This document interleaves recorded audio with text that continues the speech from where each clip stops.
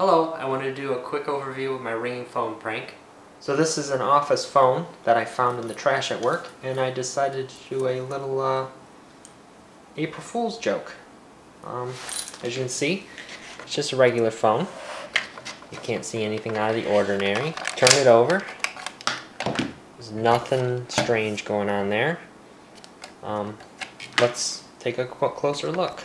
So on the back here, just to make setting up the prank a little bit easier, I only have two buttons.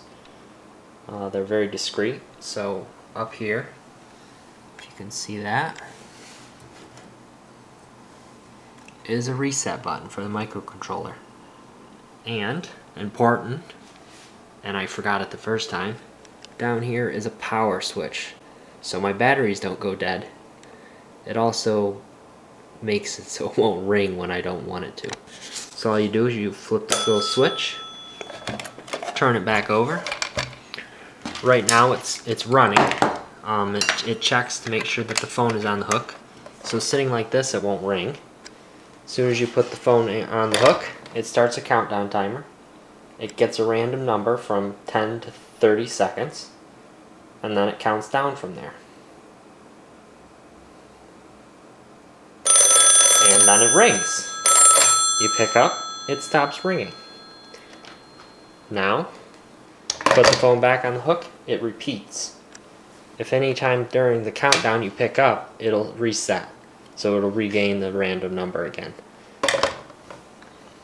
I also have this indicator light that I found, and I hooked it up so that the phone will ring for a total of 30 seconds if it's not answered, just so it's not so annoying.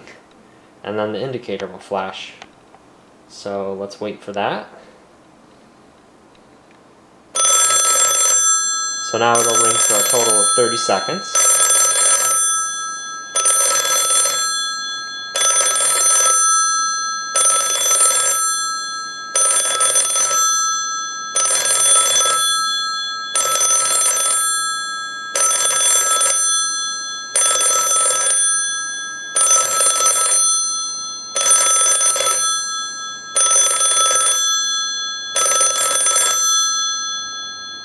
And now it's done, and the message indicator flashes. And the phone has reset, and it will begin ringing again in that random interval.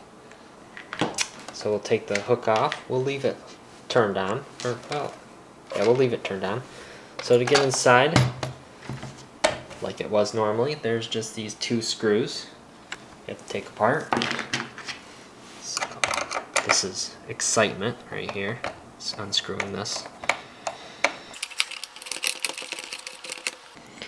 Oh, so exciting. More screws. Alright, now that we have the screws undone, pop the cover off, and there we go. It doesn't look much like the original phone. So, important parts. The most important part is the ringer here. These are the standard bells that came with it, with an addition. This little tiny solenoid. Originally it has a coil on there, and it's made to run with the AC signal that the phone gets through the normal telephone service. But I found that I could not run this ringer as it was. So I replaced it with this 12 volt solenoid right here. It's much easier to control for me, since I have a 11.1 volt battery. Yes, you can run them at lower voltage than they're rated for. It just means it will have less pull-in force. And all this has to do is slam this little bell here, this ringer here, back and forth. Right here's the reset switch, super glued in. You've seen the battery. I took the hook switch out. That was actually an accident that came out. I couldn't get it back together after I took it apart the first time, but it worked out in the end, because otherwise I wouldn't have a good place to put the battery. I replaced the hook switch with this little tiny limit switch, so that when the phone goes on the hook, it knows that the phone is on the hook now. Now for the brains. Yes, right there. If you can see really well, it says RC controller. That is wrong. I built this for a airboat project that I never finished. So I just repurposed it. All it is an ATmega 328, the SMD version, on a custom built PCB, and it runs just like an Arduino. The only difference is that it's smaller, a lot cheaper, and it has this as the programming header, no USB. So, and then here are the power inputs. There's two because for the project I was working on I had an input and then an output, and well, I couldn't get the connector off there again, so it stays on there. And that's about it.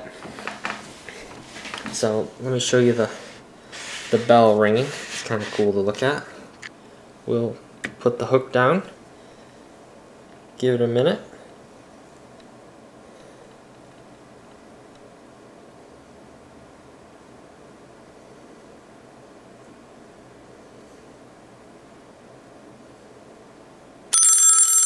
And there you go. Thanks for watching.